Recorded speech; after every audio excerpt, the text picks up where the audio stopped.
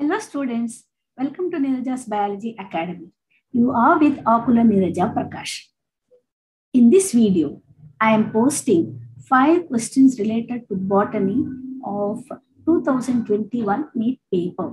In order to bring the awareness to the students and then the importance of solving previous year papers, I am posting these questions, linking with how the questions are linked with the previous year papers. Let us see. Before going to analysis, I would like to give few tips and then related to your preparation. How many steps you have to follow? What are the methods that you have to implement in these 35 days? So I have given a term, assimilation efficiency. So how this assimilation efficiency will work out? Now let us come to the improve your assimilation efficiency. In order to achieve your goal, concrete planning is essential and razor-sharp focus is required. And these are the days which are left over. As the days progresses, the duration of your preparation should decrease. Evaluation of those papers, solving the mistakes, as a result, your efficiency will increase. That will convert your short-term memory to the long-term memory. Now let us see how to improve assimilation efficiency. Possible through Pomodoro technique and Parkinson's law, Pareto principle. Pomodoro technique. It is a simple method to balance focus with deliberate breaks. Do one Pomodoro. What is meaning to this Pomodoro? Time for 25 minutes. In that 25 minutes, maximum attention should be paid towards that particular topic. And then you have to take 5 minutes break. If you want to solve questions related to biology, for 25 minutes, you can solve nearly 60 to 75 questions, depending upon the length of the questions. If it is statement time, you can do only 60. If it is normal MCQs, you can solve 75 questions. So like that, you can divide your time into 4 Pomodoros. After these 4 Pomodoros, you take a long break. Long break means 1 hour. And the next one is known as a Parkinson's law. Work expands to fill the time available for its completion. So you have to fix the target time. So in this time, within this half an hour, I will complete. I should complete. See in this graph. So lesser the time, maximum effort is associated. As the time duration, it increases. The effort is decreased. Still the time duration is increased and the effort is still decreased. And the next one is Pareto principle. 80% of the consequences are due to 20% of causes. The time spent is 80% and then efficiency will be, result will be only of 20%. Within the 20% available time, then the results will be 80%. The marks which you are obtaining always depends upon the number of practice papers. It is almost all, you can say it is directly proportional. And then more number of practice papers, if you do, then the number of mistakes will be inversely proportional. 5 mistakes to be awarded for better performance in NEET 2022. Use of rote learning. What is this rote learning? It's a process of memorizing specific new items as they are encountered. And then not focusing on weightage topics. Weight, age. I am splitting this weight and age. So weight means which is having more gravity. Age means frequently asked. In that concept, I have split this weight and then age. Weightage topics. Not analyzing the exam question type and then pattern. And then the pattern has been changed. In 2021, we got section A, section B, botany paper separately, zoology paper separately. So you should be cautious while answering the questions of section B. No self-analysis of preparation. Not using proper timetable to study. In this way, you have to make your environment. Healthy and pleasant environment is very much essential for your preparation. And then what are the requirements for your preparation? So here, first, to implement the Pomodoro technique, one stop clock. and then your NCERT textbook, your material, your notes, which you have prepared previously, and then one small rough notebook, lipstick papers, and then marker pens, your schedule, the material which you are having to solve adequate number of questions. Time of revision, you have to copy down and then write from the bulky book. You have to read to the book of thin. Write from the book of this size. You have to go to the book of this size. So what are all the content that are present in this book? You have to transfer already from your notebook. Important points you have to transfer in another book. So here transferring, or else if you don't have time, and then you take a small thick papers and then paste in that notebook itself. So this is the method of preparing in these 35 days. And now let us go to the analysis of 2021 botany paper from 101 to 105. Now let us see NEET 2021 biology paper explanation. Part 1, botany. I have taken paper code P3. Questions from 101 to 105. Which of the following statements is not correct? And it is related to the ecological pyramids. Charles Elton is a scientist. He developed ecological pyramids. It is a graphical representation of various ecological parameters at successive trophic levels. The food chains, taking the producers at the base and then top order carnivore organisms at the apex. So 3 different types of pyramids are there. Pyramid of number, pyramid of biomass, pyramid of energy. Pyramid of number represents the number of organisms that are present at each trophic level. If we come to this, producers are more in number, primary consumer, secondary consumer, and then tertiary consumers. When compared with this, the number of organisms are decreasing. If we come to the pyramid related to the parasite, where producers are less in number, on this producer, consumers are present. On this consumer, several parasites are present. It is an inverted pyramid. If we come to the pyramid of biomass, the dry weight of the organism is known as a biomass related to the terrestrial ecosystem. The biomass of the producers is more. And then primary consumers, secondary consumers, tertiary consumers, gradually the biomass, it decreases. Here it is an upright pyramid related to the aquatic ecosystem. Phytoplankton consuming zooplanktons biomass is comparatively more. Zooplankton consuming fishes is still more. So in such conditions, it is an inverted pyramid.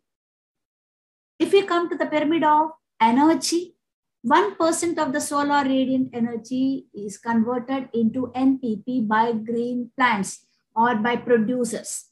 And then right from the producers, only 10% of the energy is transferred to the next trophic level. So which is known as Lindemann trophic efficiency rule. Now let us come to this question. Which of the following plants is monoecious?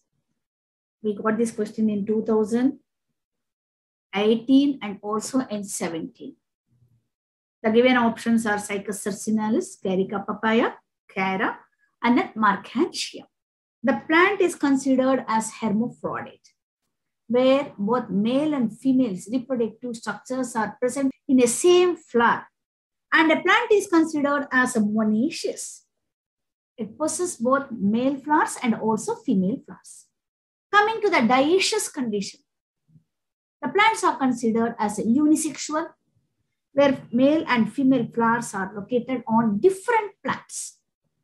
Cycas sarcinalis, it's a gymnosperm, where gametophyte and sporophytic stages are dioecious in nature. Whereas Carica papaya, where male and female plants are separate. In case of date palm, also male and female plants are separate. They are considered as dioecious. In case of Cara, where both male and female reproductive structures are present in the same plant. This is the diagram related to the Cara, where both male and female sex organs are present on the same plant.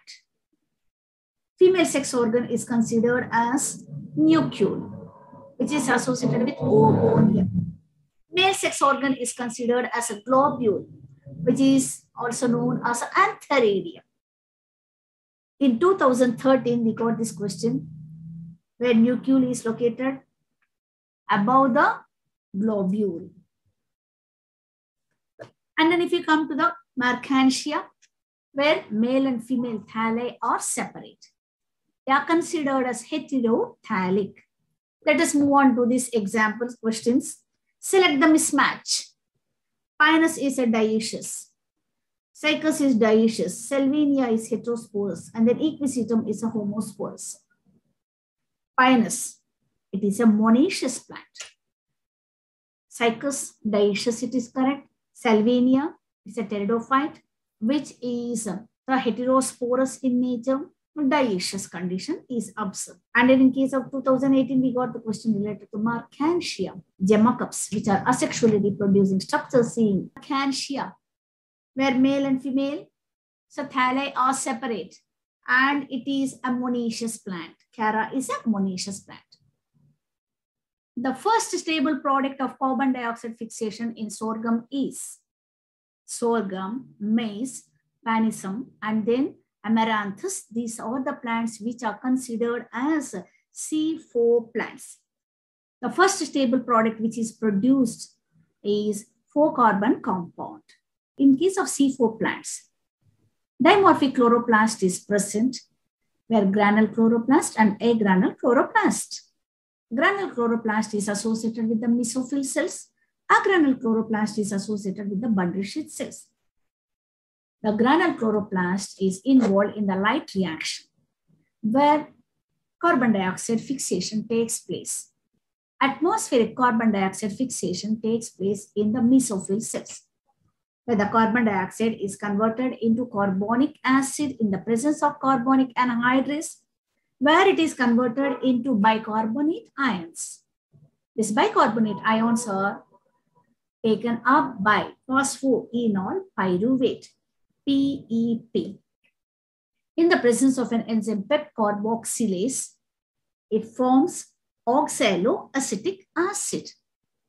This oxaloacetic acid is converted into malic acid or aspartic acid. The malic acid passes through the plasmadesmata and enters into the bundle sheath cell, where it undergoes the process of decarboxylation and liberates a molecule of carbon dioxide and pyruvate. The pyruvate, which is formed in the bundle sheath cell, reaches the mesophyll cell. In the mesophyll cell, the pyruvate undergoes a process of regeneration and produces phosphoenol pyruvic acid. Phosphoric acid is required at this step. The first stable product of carbon dioxide fixation in sorghum is phosphoglyceric acid. It is related to the C3 cycle. Pyruvic acid. Pyruvic acid formation occur in the bundle sheath cell. Oxaloacetic acid. Oxaloacetic acid formation will occur. Succinic acid. Succinic acid will come across in the Krebs cycle, where alpha-ketoglutaric acid is converted into succinic acid through succinyl-CoA. Succinyl-CoA is converted into the succinic acid, where it undergoes substrate-level phosphorylation. So these are the questions which appeared. The first stable product of carbon dioxide fixation in the sorghum is oxaloacetic acid.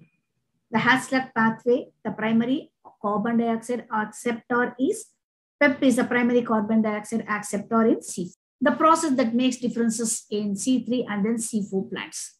The first stable product which is produced is a 3-carbon compound, whereas in case of C4 plants, 4-carbon compound.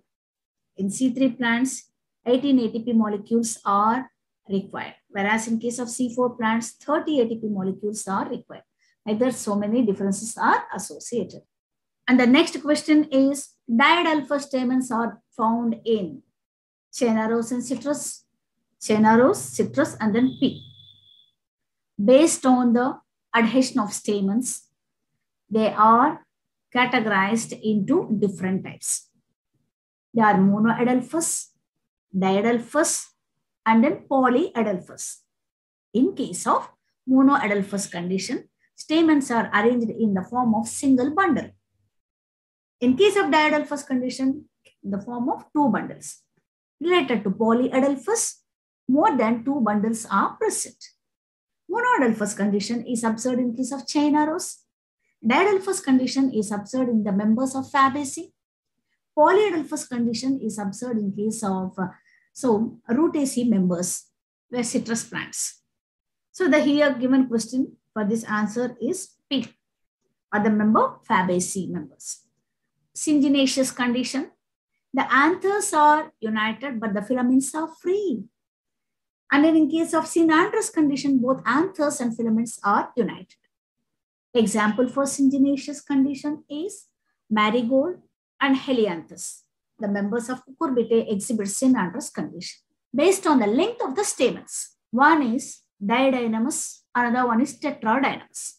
In case of didynamous, 2 stamens are long and 2 stamens are short, and such type of condition is observed in case of salvia and turnip. Tetradynamous condition is observed in case of members of Brassicaceae. In this floral diagram, the stamens which are present in the outer whorl are short, and then which are located in the inner whorl are long. 4 stamens are located in the inner whorl. Such condition is known as a tetradynamous condition.